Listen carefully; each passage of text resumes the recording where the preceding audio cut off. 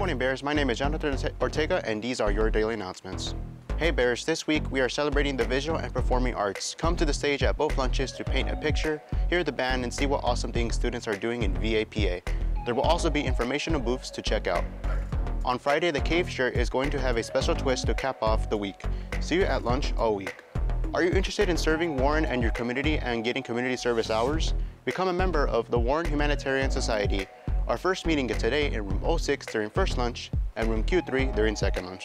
Congratulations to the girls golf team for their victory over El Rancho last Thursday.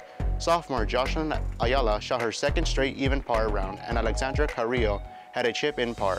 All the girls played strong even with the soaring temperatures last week. Great job, girls. Warren's girls cross country did a great job at their league opener invitational, taking third place overall out of 60 schools at the Laguna Hills Invitational this Saturday. This is the highest overall team finish at Laguna Hills in recent years for the Bears. Come give blood next Wednesday, September 18th. Sign up in advance with any member of our ASB team. All you have to be is 16 years old and in good general health. Here's a short video our animation students made to celebrate the event. Have a great week, Bears. Ready to donate some blood? Thank you so much for donating. Please head to Station 5.